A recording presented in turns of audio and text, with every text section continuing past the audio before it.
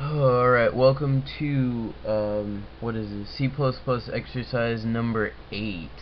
Okay, this is sort of a big problem, but it's, a bigger program, definitely a lot bigger than, I've put on here before. The problem is, write a function that calculates the elapsed time in minutes between a start time and end time expressed as integers on a 24-hour clock. 8:30 is 20:30, so it's military time. You need to deal only with end times occurring later on the same day as the start time. So that's the first program, so go ahead and go write that. After you've completed that and you know how to do it, then you do this. Then write another function that uses your previous function to calculate the speed, kilometers per hour, one must average to reach a certain destination by a designated time.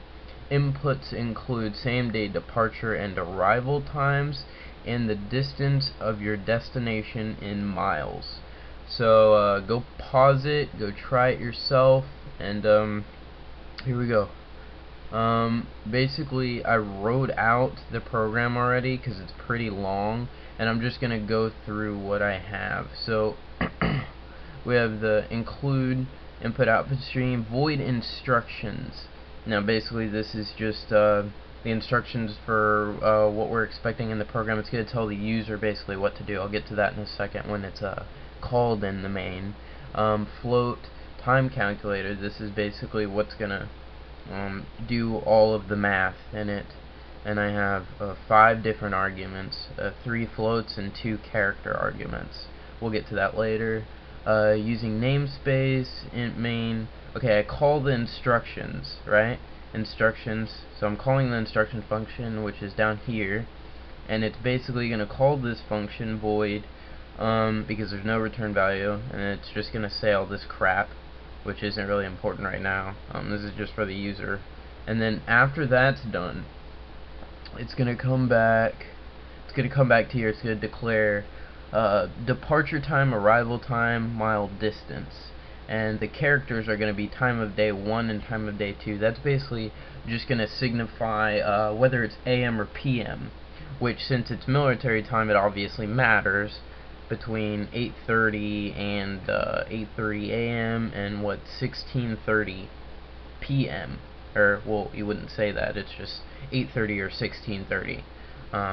But that's the difference between 8:30 AM and 8:30 PM. So basically we're going to get all the variables from the user. We're going to input the departure time right here. Then I have a do while loop going right here. All of this. So it's going to say now enter the time of day the departure time occurred. Now enter the time of day the departure time occurred.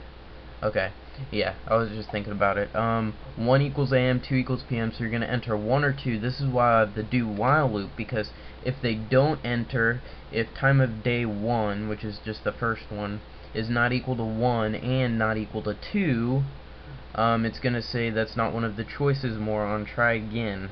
And then it's basically that's the if statement, and then the loop. It's basically going to keep looping until they enter 1 or 2, which is the only choices. So, and then if they get past that one, it's going to go to enter the estimated arrival time, which is, you know, the end one, the end time, and then another do while loop of the same thing. It's exactly the same thing, just with the arrival time as asking if it's AM or PM. So that should be pretty understanding. If you can do the first one, you can do the second one.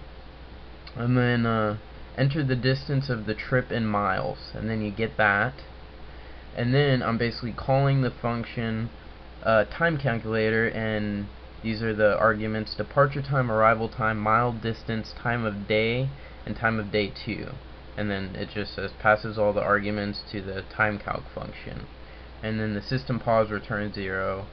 I'm putting those at the end because everything else is going to be done in this, and then it's basically the program's going to be over. So we'll go to the where we called it, and I wrote it out so you can see it. It says float time calc, float A, float B, float C, car D, and car E. I think that's how you say it.